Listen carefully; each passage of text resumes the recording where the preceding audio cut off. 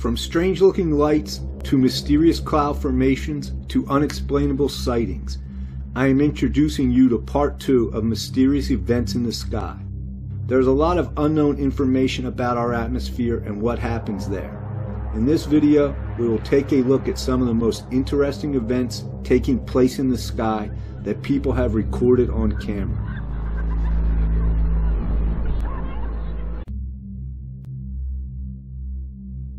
At number 1, we have this strange black ring that flies and hovers at a relatively low distance from the ground.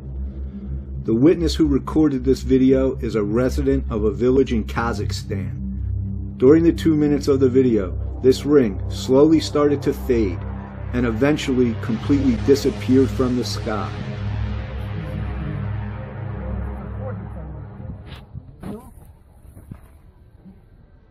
Позвонили, нет, Ленуське? Она выходит?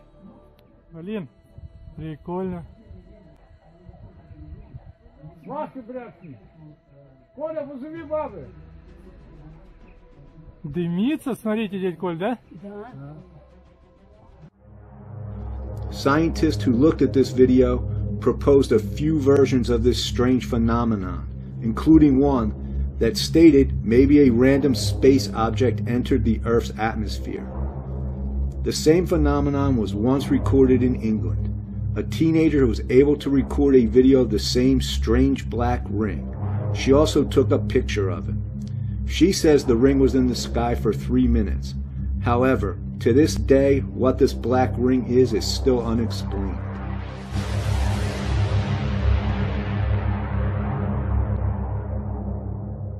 An abnormal event happened in the sky above Jerusalem on October 1st, 2016. At first, witnesses heard a strange sound, describing it as the sound of the wind blowing through a pipe. Then they saw the clouds gathering together in a perfect circle. And all of this occurred during a big religious holiday.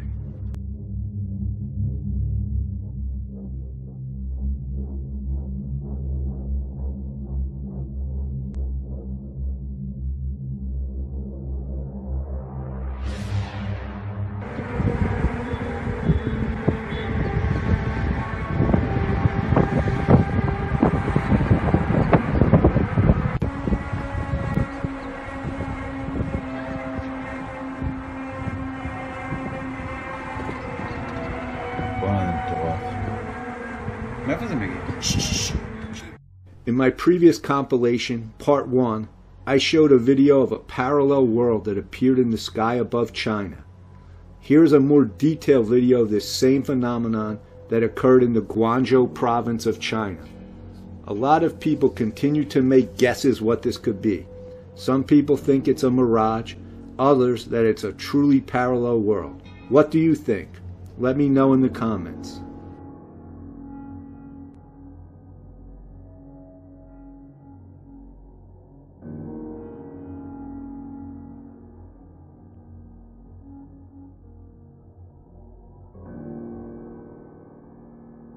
You have probably all heard of the strange sounds that are happening all around the world. We have heard them in 2014 and 2015.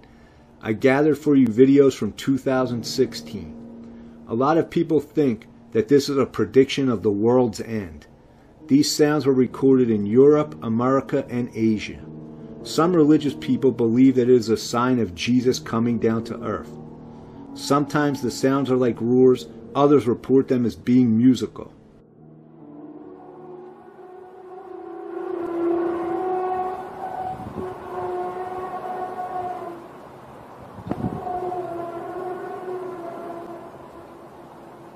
Weird.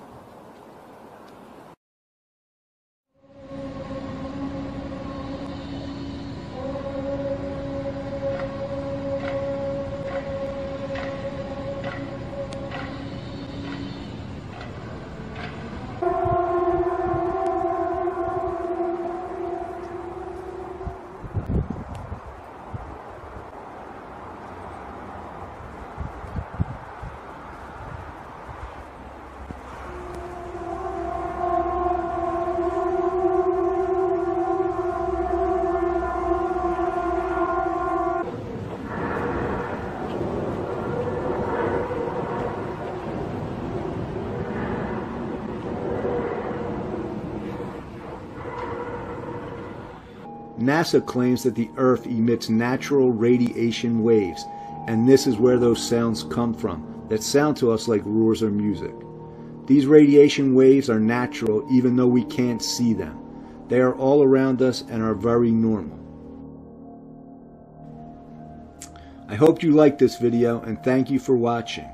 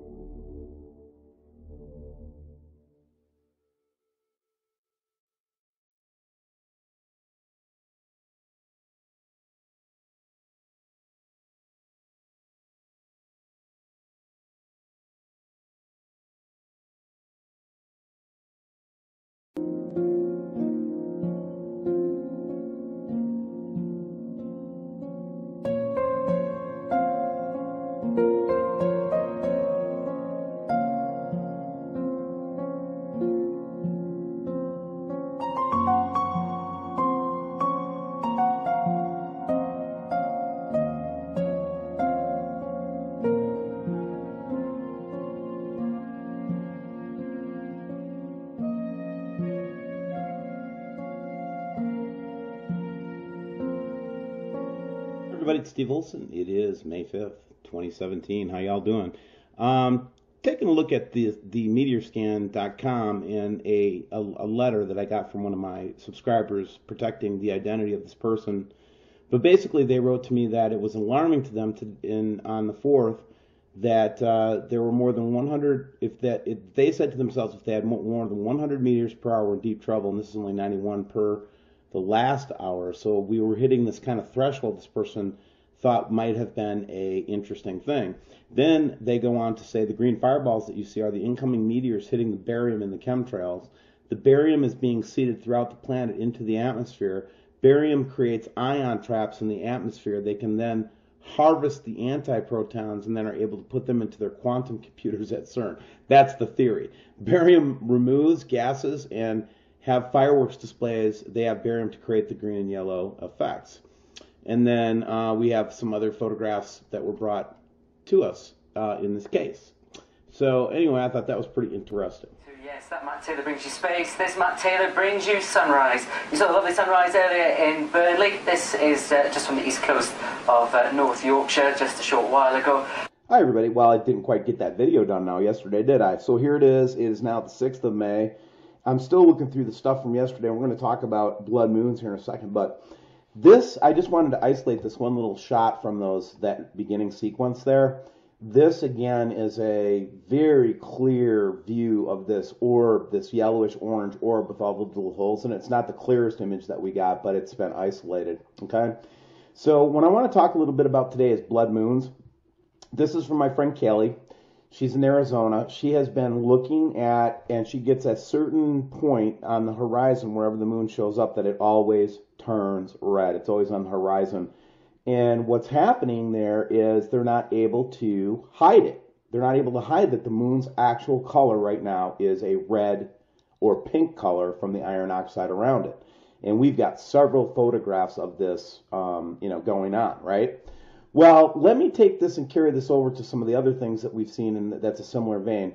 A lot of people, this is a Dill Martin video from a couple weeks ago, and I don't know where Dill is. Dill, could you just send me an email, olson.steven.d, gmail.com. Just let me know you're okay, buddy. But basically, they're calling this a double sunset, and this is the moon and a red moon here. So here's what I believe is happening, guys. When we see this double moon like this, or double sun, what you're really seeing oftentimes in the background is a red object, and in the front you'll see a white object. In this case, I believe that they're projecting the moon as a hologram, and the real moon is red colored. That's what I think is happening here, guys. And that's why we get this effect when we hit the right exact place where the moon is, able to see its true light. This is what it looks like all the time, guys. And this is what I keep saying. If they did not have artificial lighting, if they did not have holograms, if they did not have any of that stuff, we would be seeing a red blood moon every night, and we would be seeing a magenta sky during the day. And that's just, that's my story, and I'm sticking to it. Something's developed on this picture that we've seen. There's a couple of professional government trolls that are trying to say this is Antares or something like that. It's not. It's too close. And the reason you can see is that this is actually an object within our close solar system with this line on it. That's what indicates a closer object. We've got this big orb going across. But notice the configuration of this system. Let's call it, I think it's a planet and moons. That's what I think it is.